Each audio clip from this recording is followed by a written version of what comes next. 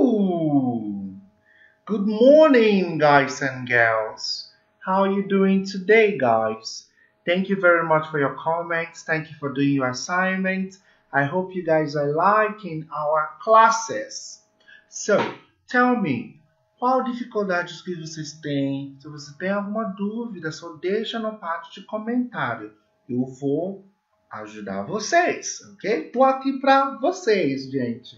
Vamos lá. So, today we have an interesting subject to talk about. So, yes. What subject do we have?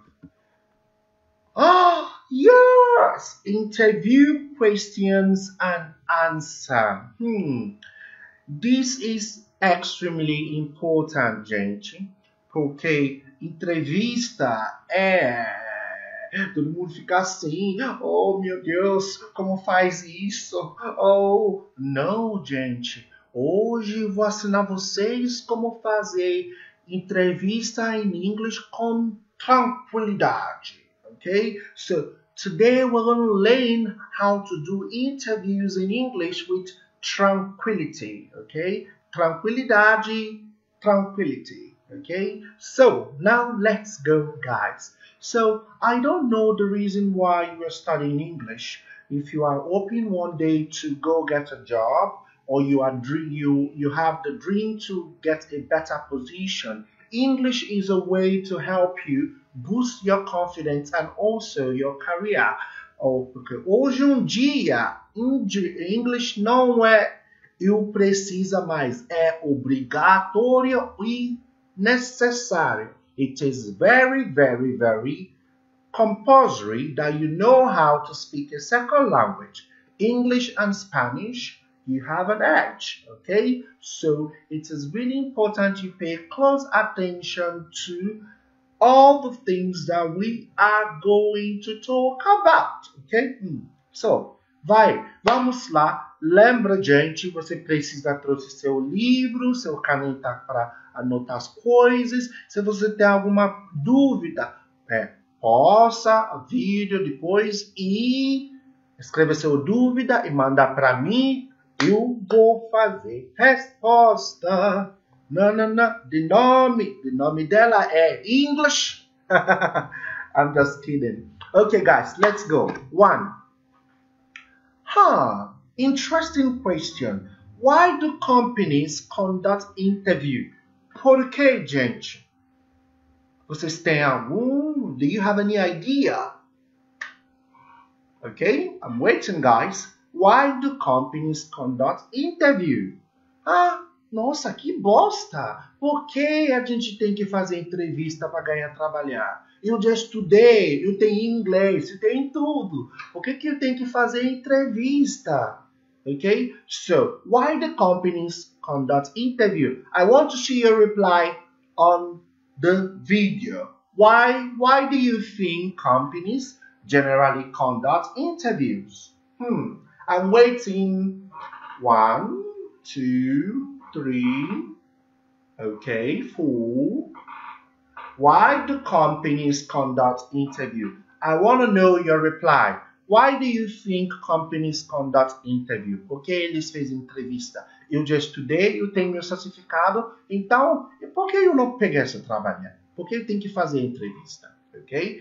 Porque antigamente pessoas não faziam entrevista. Só quando você tem que sair de escola, você ganha trabalhar rapidamente. Mas hoje em dia você precisa ir fazer entrevista. And now today we're going to be talking about interview in English, que é mais difícil ainda. Então, você fica nervoso, meu Deus, o que eu vou falar? Como que eu vou fazer isso? Não sei, pergunta. Vai com calma, gente. Você está comigo, a gente vai fazer tudo bonitinho, ok? So, vai lá. Let's go, guys. Now. Let's see. Alice, I want you to do an interview for a job. Let me know what you think. Why did you leave your last job? I punched my boss. Okay, here's exactly what we need. Isso é uma piada, gente, tá? This is not the reason why people conduct interview to get revenge on their boss, okay? This is not the reason, okay? So, it's not the reason why people conduct interviews, so esquece isso. Now, let's go to why companies generally conduct interview. Are you ready, guys? Are you ready? Ooh, vai lá. Pam. Yes.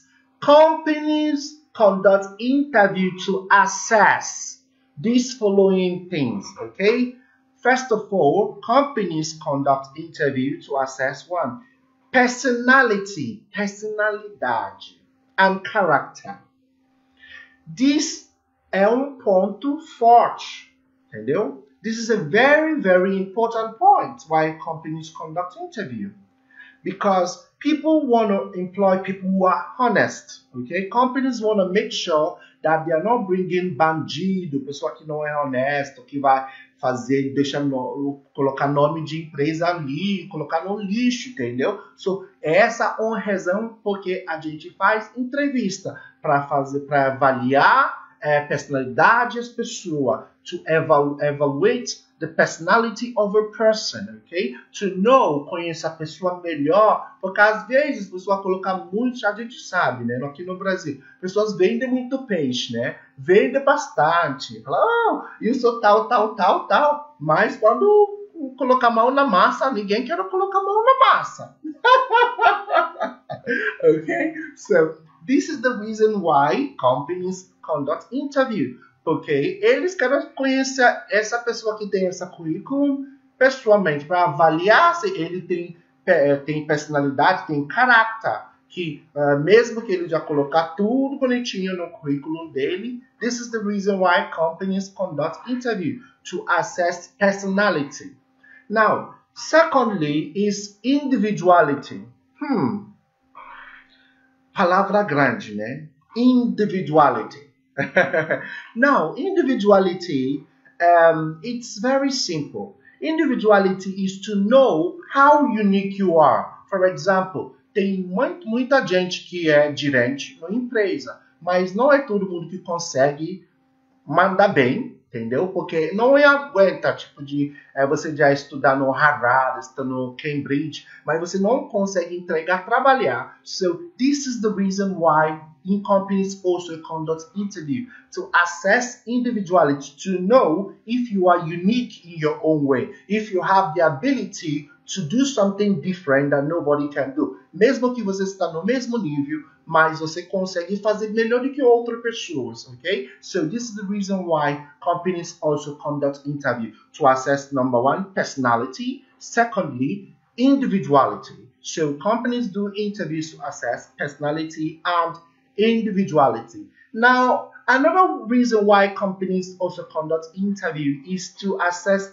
adaptable or adaptability, okay? When someone is adaptable, ele pode adaptar para novo cultura, ele vai entrar, fazer alguma coisa, ele consegue adaptar com uma cultura diferente, as coisas. So, adaptability is the reason why companies also conduct interview, because like, for example, there are a lot of companies, não é empresa de tipo de multinacional, IBM, Apple, Samsung, eles já têm estrutura muito bom, entendeu? Cultura muito bom. So, eles querem acesso a pessoas que vão entrar dentro de empresa para aceitar que se eles têm postura para adaptar essa estrutura, para eles não colocar as coisas ruins que dentro que eles já fez bem feito. Porque, na verdade, pessoal, hoje um dia, para construir e estrutura muito boa, muito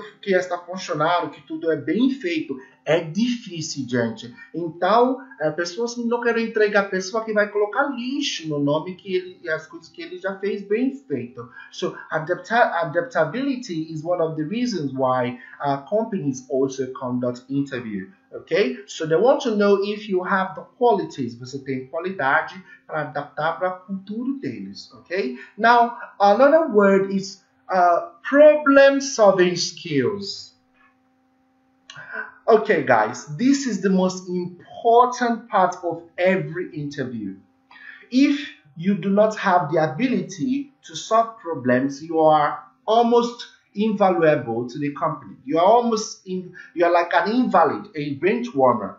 So because today we have a lot of people que têm certificados boas, que já estudam no USP, Unicamp X, mas eles não conseguem colocar aqui que eles já estudaram no tempo real, entendeu? So, não adianta, tem tudo certificado muito bom, que qual você não consegue fazer bem feito. Quando tem problema, você não consegue resolver sozinho, você não consegue entregar a mão de obra que está na sua mão, no tempo X, você fica enrolando, colocando trabalhar para outras pessoas.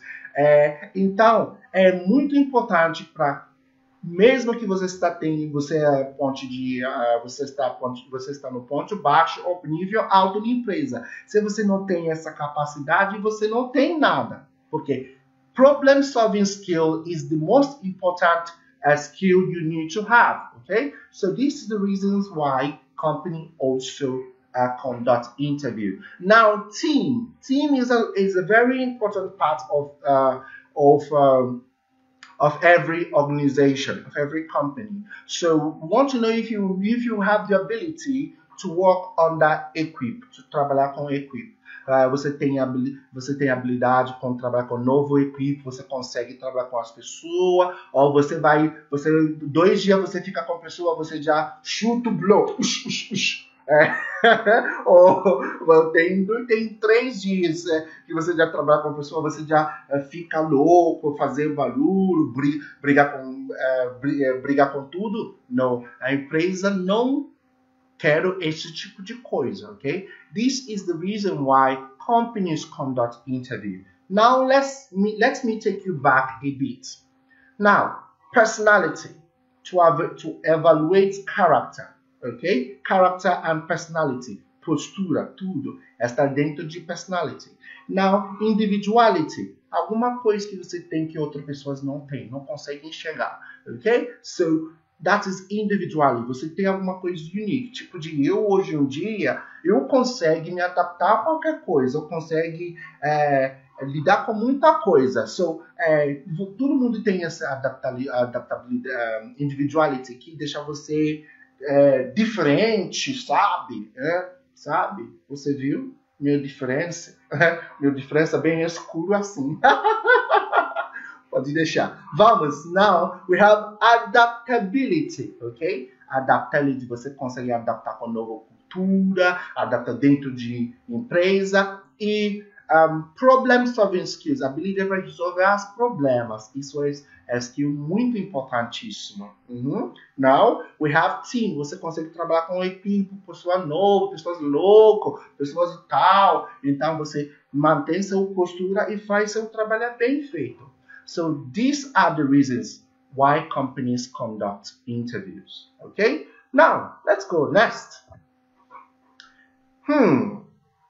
Now, antes que eu vou entrar no assunto, eu quero falar alguma coisa em português para deixar todo mundo claro. As pessoas que vai ficar perguntando. Eu tenho background em HR.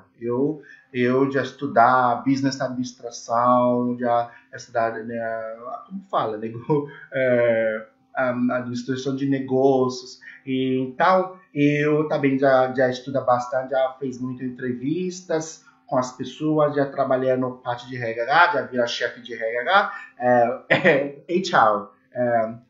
Então, eu já pegou muita jeito e já entendo muita coisa sobre as coisas. Então, essa informação que eu vou ficar passando para vocês não é só alguma coisa dentro de Brasil, é alguma coisa que é padrão de mundo total, entendeu? Se você conseguir pegar isso, então você vai conseguir ficar tranquilo com qualquer entrevista que você vai fazer. Então, eu já tenho muitos anos, quase 10 anos nessa linha, eu já aprendi muita coisa, trabalhando com muitas empresas. Então, gente, vocês têm sorte para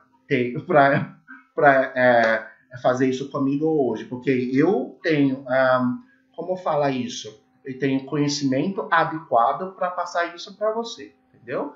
Então, vamos lá, gente. Now, tell me about yourself. Conta sobre você. Now, this is a very, very important part.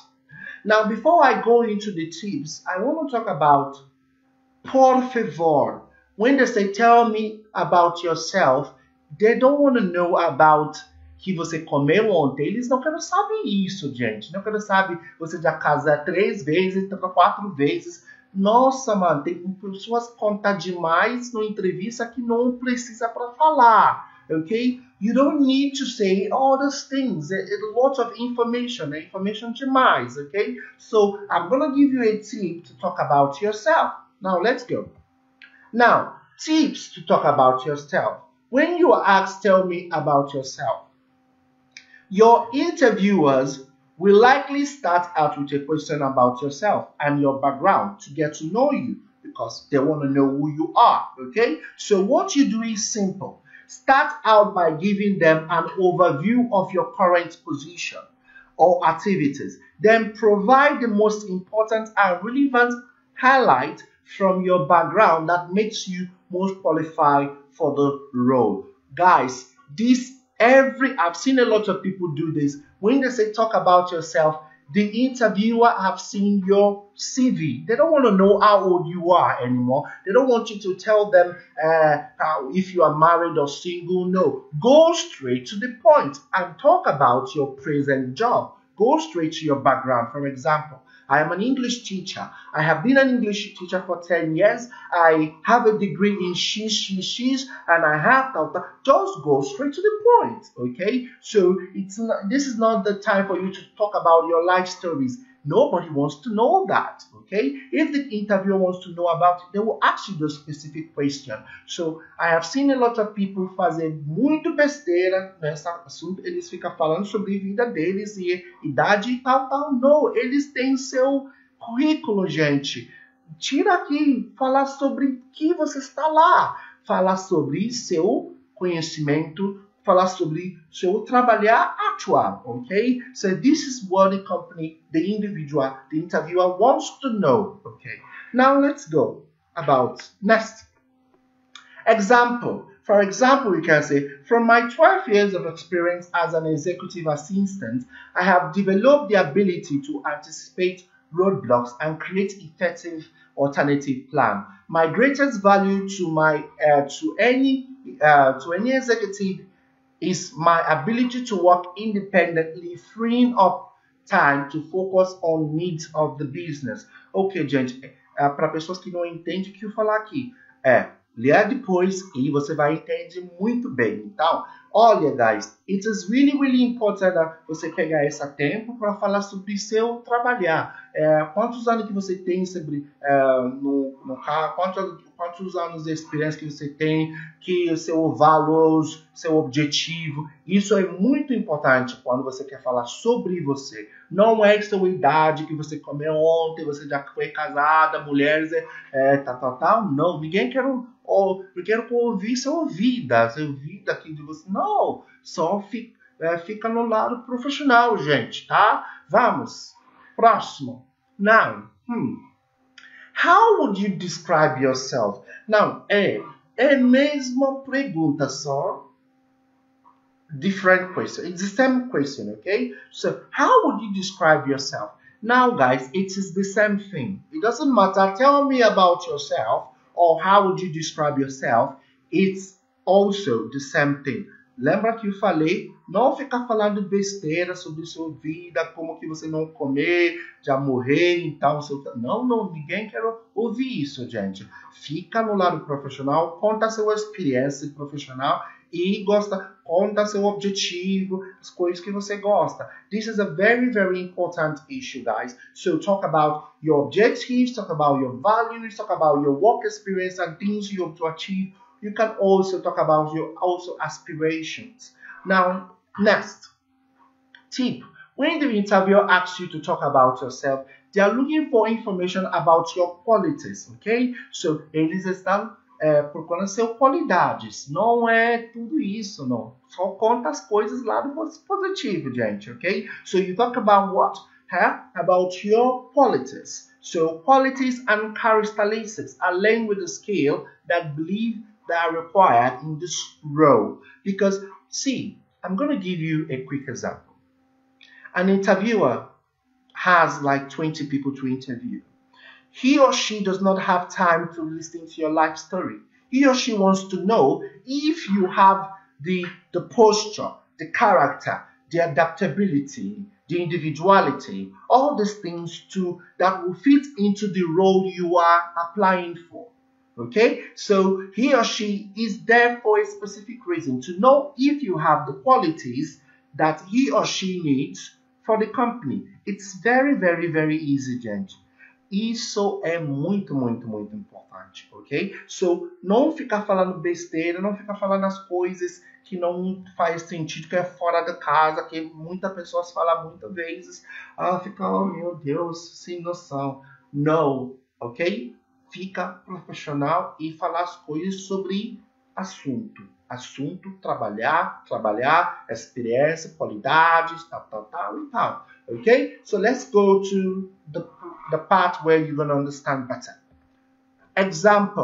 For example, I would like to say as a security officer, I am vigilant, proactive, and committed to ensuring safe, secure, and orderly environment. In my last incident response rating, I received a 99% against the team average, which has been around 97% over the past 3 years. Você viu isso, gente?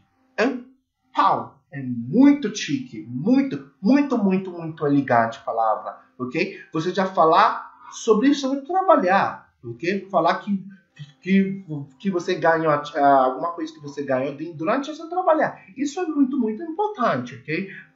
Deixa muito simples, deixa as coisas bem simplesinho, ok? Ok. Now, next, guys. What makes you unique? Não fala aqui, what makes me unique é meu olhos gostosos. Não, gente, não. Não, pessoas não querem saber seu beleza pura. A gente sabe que sua beleza é muito pura, mas ninguém quer saber isso, gente. No, guys. No one wants to know about your beleza, okay? So when they ask about uniqueness, okay? Que deixa você diferencial, que separa você com outras pessoas, ok? Por exemplo, eu conheço eu bem. Oh, meu Deus. Eu entendo que eu consigo enxergar as coisas rápido. Consigo ver as coisas que ninguém consegue ver. Aí consegue fazer as coisas num bom tempo, entendeu? Então, isso que deixa eu diferencial. Mas você tem que colocar esse lado. What makes you unique? Não sei. Now I'm asking you guys, students, what makes you unique? What is that thing that you think you have that no one has? Ok? Que é qual tipo de atributo que você tem? Atributo intelectual, atributo que deixa você bem pá no mercado, que ninguém tem. Não é beleza natural. Você viu essa belezinha? Não é isso. Não é beleza atual, gente. É atributo de inteligente, de trabalhar. Você tem que ter essa cabecinha assim. Tudo que você está falando tem que ficar direcional com assunto de trabalhar que você quer pegar, entendeu? Tudo que você está falando, você tem que ter tudo isso tem que estar no lado no trabalho que você está fazendo entrevista. Se você quer ser chefe, você quer ser administrador, então você tem que colocar atributos, tipo de, por exemplo, eu resolver esse problema rápido, você está customer service ou vendedor, então eu tenho habilidade lida com as novas pessoas ou fazer amizade com fácil, tem facilidade. So these are ways you can also use this way to communicate about yourself, okay? What makes you unique, okay? So I'm waiting for your comment, guys. What makes you unique? Okay, now, next. Tips. Employers often ask this question to identify why you might be more qualified than other candidates. They are interviewing Okay, understand. See, when they ask you this question, they want to know if you have something, an edge over other candidates, because there are lots of people for the job. Okay, so what makes you unique might make you have a more have advantage over other candidates that they are trying to employ. Okay, so now next example I can give you is, I know what it takes to create a positive customer experience because I have had that direct interaction, or I have the direct interaction working directly with customers in person. So you are giving what makes you unique based on your experience. You know how to interact with customers, or you know what a customer needs, or what the business needs to become a positive business in the market. Okay, so now guys, I hope these tips are helping you. If you have any question, you can drop the question below the videos and I'm going to help you. Okay, I think I'm speaking too fast. I'm going to try to talk a bit slower. Okay, now next, why do you want to work here? Por que você quer trabalhar aqui? Então, gente, esse lado é tudo. Por que você quer trabalhar aqui? Why do you want to work here? Now você tem que olhar dentro de você e olhar fora e tem certeza que você vai falar vai ser realmente o que você quer. Okay, we need to understand, why do you want to work? Why do you think you want to work in that company? Do you think the company has what it takes to make you grow? Are you trying to work so that you can have financial security? So these are the things that you need to consider before applying for a job. Okay, so why do you want to work here? Okay, so let's go. Let me give you some tips. One moment, guys. Okay, so just to check if everything is correct.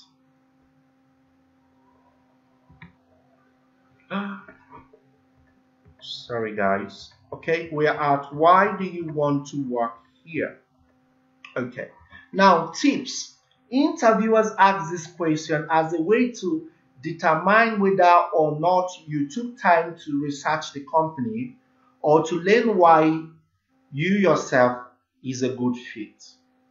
Okay, so when interviewer asks you this question, they want to know if you really research the company you are coming to apply for, or whether you yourself have what it takes for you to work there. Okay, so the best way is to prepare a question like a homework. You need to know what the company does. You need to know if the company offers services, the mission of the company, the history and culture of the workplace. Okay, so this will help you to align your answer for the question. Okay, you need to know the company you are entering. You need to know about them. Do research about the company before you go and apply. Now, some of the questions are, example, finding a company with a positive work environment and values that align with my own has remained a priority throughout my job search, and this company ranks at the top of the list. So in that way, you are telling the company that their values and their goals also align with yours. So, and the company is on top of your list. So this shows them that you know what you want. You know what you want, and you have the mindset of the kind of company you want to be, the kind of person you want to be. Okay. So one moment, guys. Let me switch on the lights. So that you have the mindset of the kind of company you want to be. So now, next. What motivates you? Ok. Não falar dinheiro. Não falar, oh, dinheiro. Não. É mesmo que todo mundo quer ganhar dinheiro, boa. Don't say money is what motivates you. é um ponto muito negativo, entendeu? Porque toda empresa não quer a pessoa que quer ficar presa só para ganhar dinheiro. Eles querem saber que ele tem interesse para ficar, para fazer alguma coisa além, para ajudar a empresa a crescer. E tudo isso não é só para chegar, ficar ganhando dinheiro, pagando contas. Mesmo que a realidade hoje em dia, muitas pessoas é isso, que é a motivação, né? Todo mundo vem para trabalhar, fazer 1 ou 2 e tal. Mas você tem que ser muito positivo, seja muito bem focado naquilo, ok? So, what motivates you is really important. Now, this is a good time for you to talk about qualities, okay? Things that things you are passionate about. Like, what motivates me, Kingsley? What motivates me is to be part of humanitarian service. Eu quero fazer minha parte, eu quero morrer amanhã e ficar bem que eu já fiz alguma coisa positiva, né, com minha vida, entendeu? Porque ninguém vai ficar sempre. Então, eu quero fazer alguma coisa positiva, eu quero trabalhar com um projeto que vai me ajudar para ajudar outras pessoas. Eu quero entregar as coisas melhor para a vida. Então, eu quero deixar a vida melhor. Quando eu entrar na empresa, quero deixar melhor do que eu conhecer essa empresa. So, this is what motivates me. So, you need to know what motivates you. So, what motivates you guys? So, now let's go. Next. Now, tips. Employer asks this question to grant your level of self-awareness. Oyibo. So, when you want to know the level of self-awareness and ensure your sources of motivation align with the role. Okay, they need to know if you are self-aware, if you are confident, if you know who you are. Você sabe quem você é realmente? Então, eles têm que saber que sua motivação está lá do que essa cargo que você está fazendo em entrevista. Porque se você não tem motivação própria, você não consegue não pegar essa lado, entendeu? Então, vamos lá, gente. Now, to answer this question, be as specific as possible. Provide real-life example and tie your answer back to the job role. Okay. Always remember that the moment you enter to that place, you are there for an interview. Okay. So it's no time to play around. You need to be very straightforward with what you are doing. Okay. Now let's go. So example could be making a true difference in the lives of my patients and their families motivate me to strive for excellence in everything I do. Okay? Or I look forward to seeing my patient's reaction when we get a positive outcome that will change their lives forever. That is why I became a nurse and why I am pursuing a position in pediatrics. Now, this is very important. Always remember that you put your motivation in line with your job.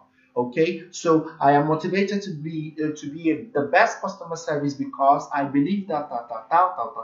Always put them in line with the job that you are applying for. Now, why are you leaving your current job? Aqui é meia, ok? Não fica falando besteira sobre empresa. Ô chefe, meu chefe é grosso, meu Deus, que enxame. No. No, guys, don't say this. You don't say this. We don't say this in English, okay? So when people are asking you, why are you leaving your current job? So always be diplomatic. Foi ruim, foi bom, fala seu lado muito bom. Não fica nas coisas ruins, só fala as coisas bonzinhas. Fala, nossa, seu chefe é péssimo no vida real. Fala que ele é a melhor pessoa que você já conhece. Só que você está precisando outro lado para criar uma nova experiência para você fazer melhor. Ou você já fez muito bem lá, então você quer outros desafios, gente. Então, isso é muito importante, ok? So, let's go. Tips. Now, tips. Prepare a thoughtful answer. It's really important to prepare a thoughtful answer. Não falar rapidamente. Pausa, pensar e falar, okay? Now, you have to prepare a thoughtful answer that will give your interviewer confidence that you are being deliberate about this job change, ok? Mesmo que é dinheiro ou alguma coisa, não fala as coisas negativas, por favor, ok? Instead of focusing on negative aspects of your current or previous job, focus on the future, okay? So focus on the future and what you aim to gain in your next position. Now, I'm going to give you some examples on how to answer this. Now, 1. Relationship building is one of the reasons why I choose to have a career in sales. So I look forward to working with a company where that is a top priority. So you see, I am not saying things bad about my old company. I'm keeping it very professional. I'm talking about something else I want to do in the future. Why I want to change my job is I want to have more opportunities to do more and more better jobs in the future. Now, what is your greatest strength? Gente, é muito importante. Todo mundo fala quem é seu ponto forte. Eles querem saber. Porque eles querem saber se você tem as coisas adequadas para algo que você quer pegar. Então, vamos lá. Now, tips. The question gives you an opportunity to talk about both your technical and soft skills. Okay? What is technical? Technical skills, lado technical, as coisas que você sabe fazer. Então, soft skills é as ingredientes pessoal, tipo de engraçado, você consegue lidar com as pessoas, você consegue trabalhar no preso, algumas coisas, com as coisinhas, okay? To answer this question, share qualities and personal attributes, and then relate them back to the whole of which you're interviewing. So it's really, really important that every time you answer your question, always bring it back to the subject of the matter. Okay? Now, example, I am a natural born problem solver. I find it rewarding to dig and unsolve solutions to changes. It's like solving a puzzle. I always excel at it, and sometimes I enjoy. So it's really, really, you see the way I'm navigating. I'm talking about my positive points. I'm telling you how that will help me become a better person, okay? So always bring your positive points to the job that you are applying for. Align them together, okay? What is your greatest weakness? Ponto fraco. Isso também é muito... pessoas falam isso, mas isso é meia meia, gente. Eles querem avaliar se você tem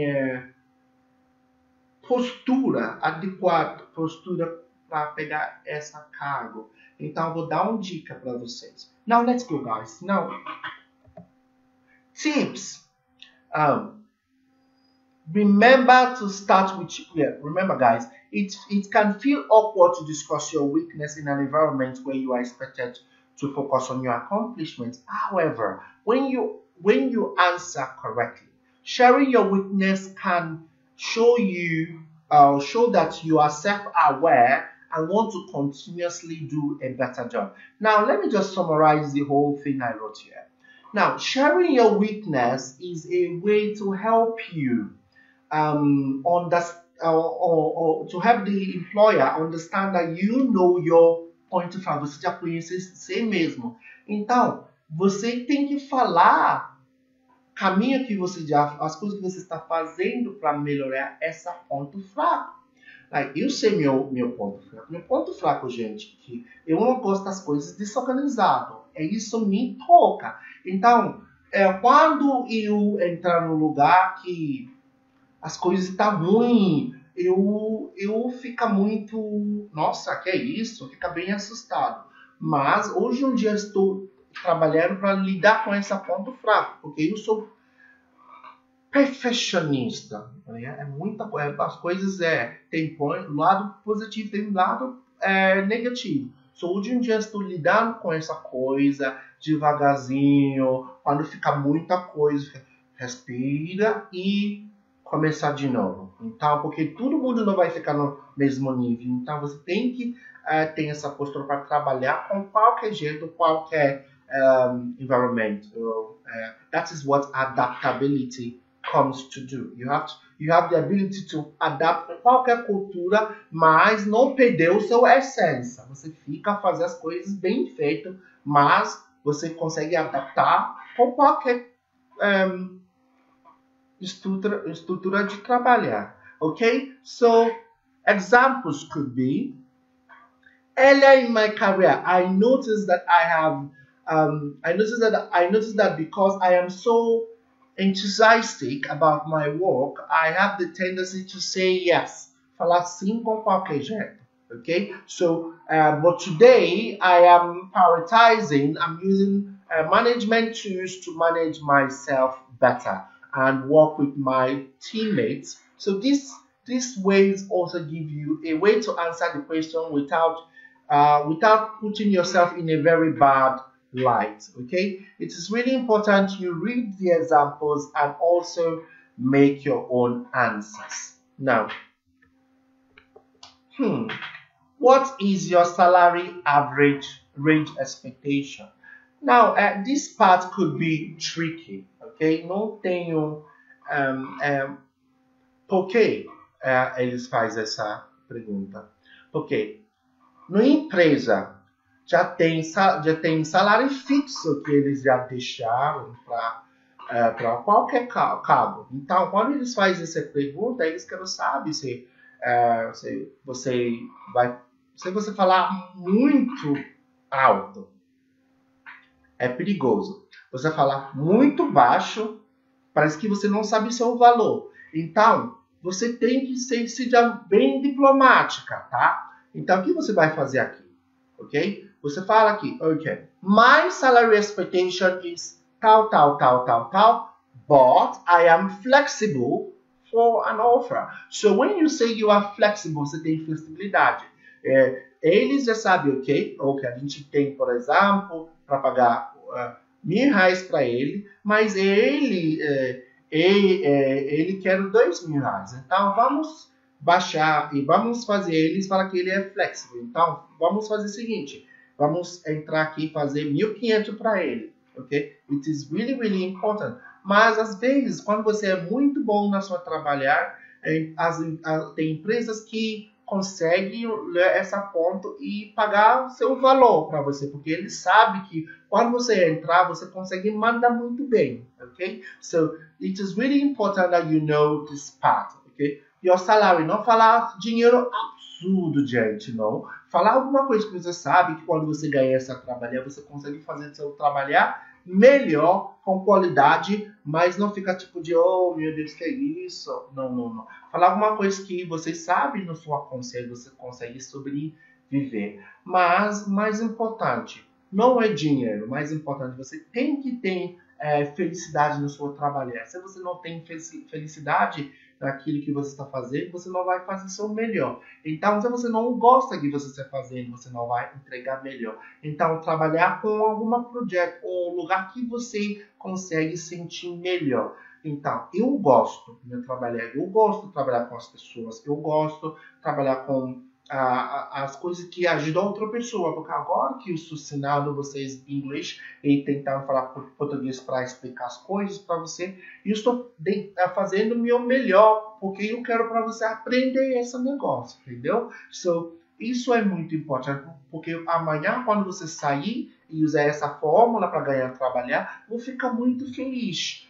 Você vai ficar muito feliz, falando, nossa, tem um professor, tem um instrutor em inglês que me ajuda muito. Ele tem uns livrinhos que tem alguma sotaque, sabe, X, mas ele consegue me ajudar e tal. Isso é que faz meu trabalhar máximo, que faz meu trabalhar sempre fazer sentido. Quando o aluno consegue pegar as coisas que ele já aprende e aplicar na vida real, ok? So, now let's go, guys. Now,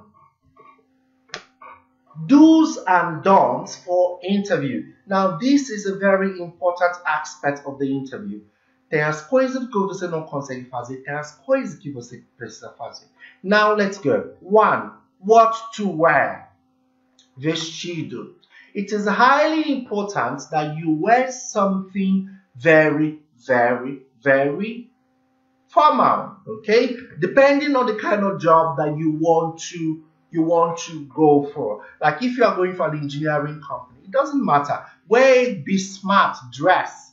If you're going for, maybe you're going for you want to become a lawyer, you're going for a job interview as a doctor. So tudo trabalhar, qualquer trabalhar tem diferente postura e como que você precisa vestir, okay? So you need to know. So what do you do? Research the company. Research the company website, know what they do, know the kind of clothes the company use, and dress yourself to meet those conditions. Now, the things you don't want to do is don't dress down. Don't dress down means não colocar qualquer jeito, tipo, colocar tudo sua piercing, fazer tatuagem, tudo aqui, fazer maquiagem muito horroroso. Isso não, gente. Não faz esse tipo de coisa. Don't do these kind of things during the interview, okay? Dress smart with a t-shirt, clean t-shirt. If you want to use tie, beleza. If you don't want to use tie, keep it simple, but dress smart, iron your shirt, passar máquina, iron your shirt, and colocar perfume, não ficar suado, não. Colocar perfumes, ficar cheiroso, fica muito quando você entrar. Então, você sabe, entendeu? Quando você não ficar cheiroso, lava sua boca, fazer tudo a jeito, nossa, fazer seu unhas, deixar bem feito, assim, eles vai ficar muito boa e very neat. Okay? So, next. What to say without words? Postura. Okay? What to say without words? So, what do you say without words? One of the things you say without words is your body language is very important. Don't say during the interview or no, guys. Okay? Be confident. Sit upwards like this. Look straight to the eye of the interviewer. Shake them with a smile on your face. Like, oh, boa tarde. Como você está? Você está bem? You shake them, okay? You greet them. You sit. Deixa a postura reta. Então, olha o seu... how do you say interviewer? Interviewer. Oh, look at your interviewer and look them face to face and then go, guys. Okay? So you don't have to shake no one. Okay? So you have to be very professional. Sit up and engage. When you are talking, don't say, no. Olha direta. Olho para olho. Olha para ele. Okay? This shows you are confident. This shows that you know what you're doing. Okay? When you are saying something, you look away. No, essa postura, don't do it at your interview. Okay? Now, next. How to act. Como agir. Oh, nossa. Ainda eles não fizeram entrevista? Que coisa. Puxa, não. Postura certa, com calma, com tranquilidade. Gente, é muito difícil, mas você tem que fazer isso. Deixar você 5 horinhas antes que ele atenda você. For com um sorriso. Você fica, no problem. No problem. Thank you very much. You laugh and you smile. Você fica bem tranquilo. Então, não agir racional. Nossa, que é isso? Você me deixar aqui desde amanhã? Não. Não. Porque desde que você entrou no sala de entrevista, eles já ficam olhando você. Sua postura, como você fala, como você agir com tempo demorado. Tudo isso é psychology para avaliar você. Avaliar se você é a pessoa que tem postura, que consegue fazer as coisas. Então, quando ele entra depois de 10 horinhas, fica sorrindo, fazer sua pergunta, tudo. Então, fica muito tranquilo, okay? So, don't stay and say, no, guys, it's not important. It's not really important, okay? You need to act really professional. Next. Now, as you can see, I wrote stay poised and relaxed, okay? Stay very poised and relaxed. When the interviewer asks you some question, don't go, oh, no. Just be very calm. They ask you a question you do not understand. Be very calm about it and answer slowly and with a smile on your face. Okay? Stay very poised and relaxed. There is no rush. There is no hurry. He or she will ask you an answer at your own given time. Always remember to smile. Always remember to look straight at them. Always remember to keep your posture straight and while you are talking to your interviewer. This is really, really, really important. How to listen. Now, listening, guys, is one of the most difficult things to do in an interview because oftentimes we like to talk. We want to say a lot of things. No, you have to listen. Don't listen. Listen to understand what the person is saying, because when you listen correctly, you can understand how to answer. Ok? Devagar, ouvir o que ele está falando. Não é para fazer resposta rápida ou ficar falando muita coisa. Não. Ouvir o que ele está falando. Às vezes, quando é entrevista, quando é pessoa que está fazendo entrevista já falar alguma coisa, você já pegou como que você vai fazer essa resposta, entendeu? Mas quando você fica falando tudo, ninguém fala, não adianta a gente. Então, mostrar que você é pessoa que não gosta de ouvir outra pessoa. Então, é muito importante você ouvir outras pessoas, ok? Now, listening is very, very, very important. Now, how to talk about your past employers. I'm going to say this one last time. It does not matter the situation that made you leave the old company. Não fala nada ruim sobre seu gerente passado ou empresa passado. Gente, se eu sou entrevista quando você fala essa coisa ruim, eu não vou pegar você, não. Eu não vou pegar você. Eu não vou... I will not employ you. Okay? I will not employ you. So, when you say things that are bad about your other employers, I feel like you're someone who do not have the maturity to take a new job. Você não tem maturidade para ficar no outro. Então, é muito bom para ficar bem diplomática. Se fosse alguma coisa pesada, fala, não, meu chefe é pessoa muito top, meu Deus, meu chefe. Você viu um anjo? É meu chefe. Não. Não fazer esse tipo de exageração, ok? Don't do this kind of something. Don't do it. It's not good to exaggerate. Say, oh, my chef is a very, very, very good person, okay? He really helped me to become the best when I was working, or I did my best when I worked with that company. Don't say something bad about your former employees or employers, okay? Don't say anything bad about them. It's not good, okay? It's a new job. So when a new job, forget about everything that passed in the past. Just say things positive about your former place of work. Now, give a diplomatic response about your past employees. Always end things amicably, okay? Don't go criticizing, say, oh, no. It's not good, okay?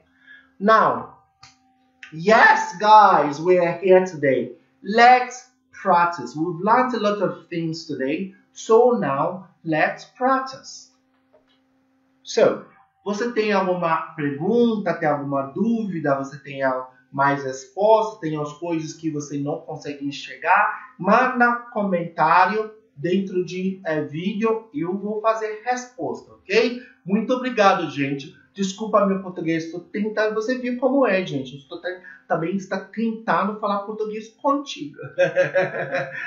Mas, pouco a gente vai chegar lá, tá? So, por favor, você também tem que tentar também falar inglês comigo. Tentar aprender, tentar fazer bem feito, tá? Ok, agora vamos tentar junto.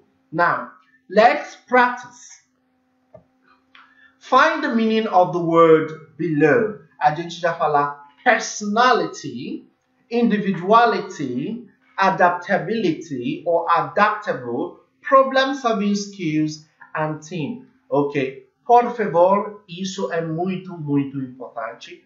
Pesquisar no dicionário, no Google, fazer, you know the meaning, okay? Find out the meaning of all these words below. So once you find out this meaning, escrever e manda para mim, ok? Eu quero que você está fazendo seu parte, porque eu também estou fazendo minha parte, ok? So você faz sua parte, metade, eu faço minha parte e junto a gente vai crescer e ser melhor. Okay, so guys, I hope you enjoyed the classes. I tried to add Portuguese, meio Portuguese. I tried to add my Portuguese for those students who are new, who do not understand English very much, who are like very well now.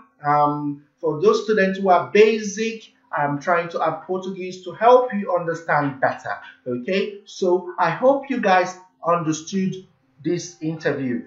Mesmo que você hoje, um dia você não precisa, você não está usando, mas no futuro você, quem sabe, você vai fazer entrevista em inglês e todo o assunto que a gente vai falar hoje um dia vai ajudar você, mesmo que é entrevista em português ou em inglês, vai ajudar você a ser melhor, ok? Boa sorte para vocês, gente.